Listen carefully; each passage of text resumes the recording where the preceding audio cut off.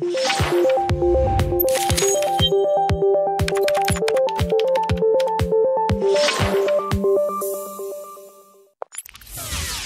it comes to Bash, there's no shortage of things to do. Commands that are built in, if statements, and many of the other functions that we'll get into later in the series. But in this video, what we're going to do is take a look at math functions. And actually, this is going to be one of the easier videos in this series, as well as the shortest video in this series. There's a few different math functions that I would like to show you, nothing that's going to take all that long. So let's just go ahead and dive in and get it taken care of.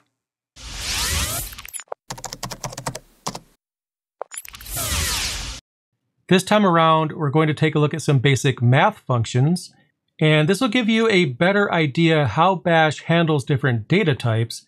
Now granted, math functions are not something you'll be using a lot, but it is something that I want to go over, and it will help you achieve well-rounded knowledge with Bash, so it's a good idea. Now when it comes to shells, as well as programming languages, math is actually handled differently. For example, in Python, if you wanted to add 30 plus 10, you could do it like that.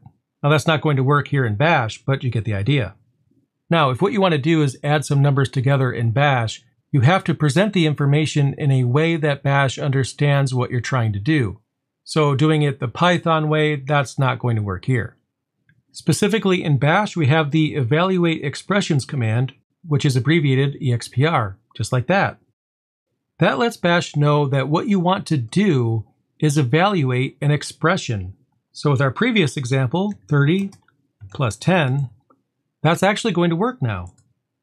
As you can see, it gave us the total of 40, which is correct.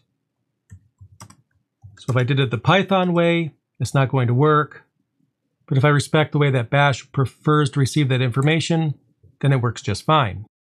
And just like you see here, we can add two numbers together by simply typing expr, followed by the two numbers with a plus symbol in between them.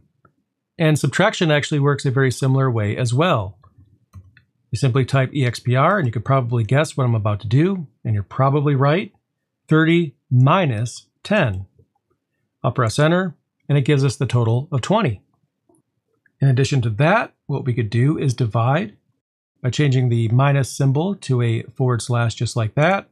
And as you can see, 30 divided by 10 is 3, but you get the idea. Now, when it comes to multiplication, you might think, and you'd be forgiven if you did think this, that you could simply type 100 asterisk 4. But that actually isn't going to work. And the reason why is because asterisk in Bash is a wildcard. It means, well, everything. Run this command against everything in the local directory. That's why it's telling me that desktop is an unexpected argument, because desktop is the first thing alphabetically that it ran across, and since asterisk refers to everything, it's going to run this against every directory. That's not what we want. But that's easily solved because what we could do is escape out the asterisk. So / right there in front of the asterisk, I'll press enter, and now it works. And sometimes escaping something out in Bash, like I'm doing right here, there are definitely times where you'll need to do that. So just keep that in mind. If you get some sort of error like this, or it's not quite interpreting things as you expect, are you using a special character that has some other purpose? Well, asterisk does have a special purpose in Bash, so that's why we weren't able to use it by itself in an expression. Now in the previous lesson, we went over variables. One thing I definitely want to show you in this video is that you can add variables together as well. So for example, I'll create a variable named mynum1. I'm going to set that equal to 100. And as you can see, it worked. I declared the variable, it's set to 100, it shows up as 100, so far so good.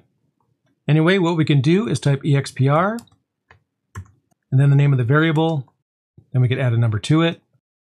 And as you can see, it behaves the same way as if we've manually typed out 100 where the variable is, but we didn't have to type it out. We were able to save 100 in the variable, and then add 50 to it like you see right here. Similarly, I'll create another variable.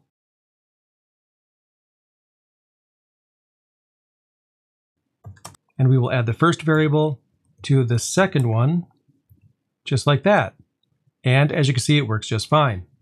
Now, this might not seem all that useful right now, and to be honest, it really isn't. But this is just one of those things that we'll probably use later on. If nothing else, I wanted to show you how to evaluate expressions on the command line, and now you know how to do that. And this might be especially useful if someone is coming from a different shell or a different programming language. Now you know how to do math functions within Bash.